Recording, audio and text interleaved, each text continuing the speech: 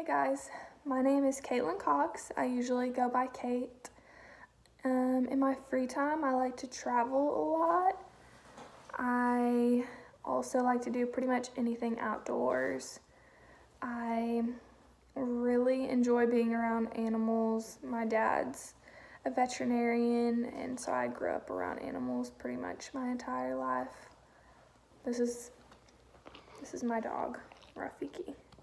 He said he wanted to make an appearance in the video too. I'm working towards my bachelor's degree in administrative leadership.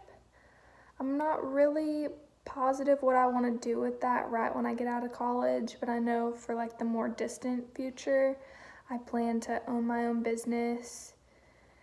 I really like things like event planning, like just creative stuff like that. So I plan to incorporate that somehow in whatever I do. But as for like right when I graduate, I'm still trying to think of things that would be interesting to do.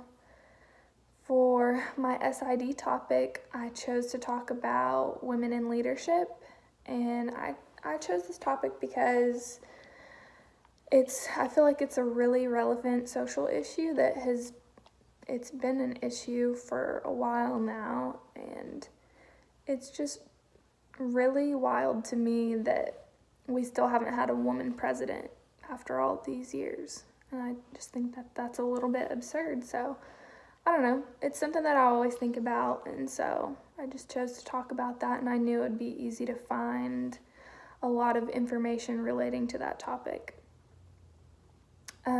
I won't be submitting a creative production portion simply because I just couldn't think of something I could do relating to that topic that would be relevant / interesting enough to spend the amount of time it would take to do the creative production portion.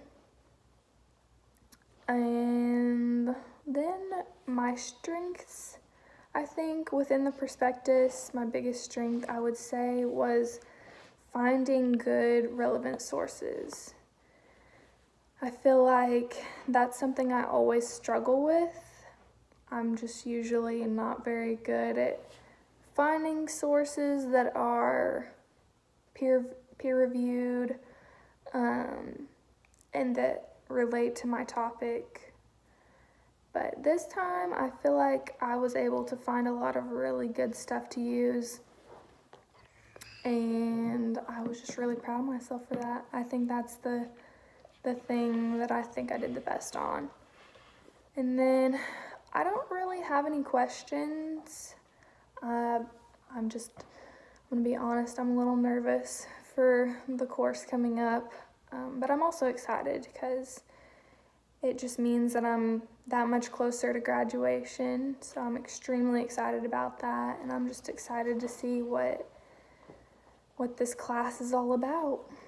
I think it'll be interesting.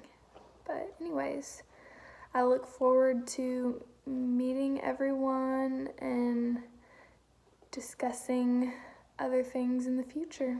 Bye.